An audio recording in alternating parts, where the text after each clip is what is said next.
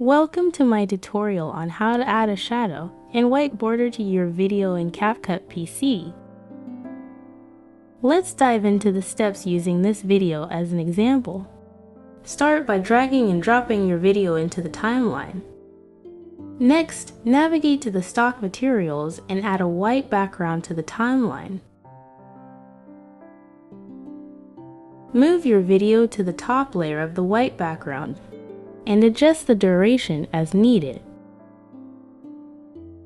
Click on the video, go to the video mask, and choose the rectangle option. Adjust the size of the mask to create a white border around the video.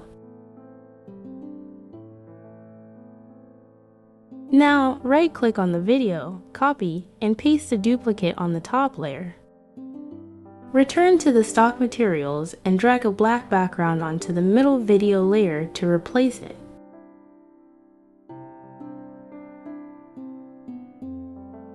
Then, go to the video mask and add a slight feathering to create a shadow effect.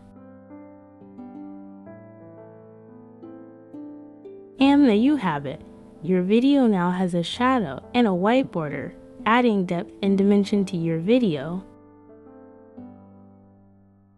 I hope this tutorial was helpful for you. Thank you for watching.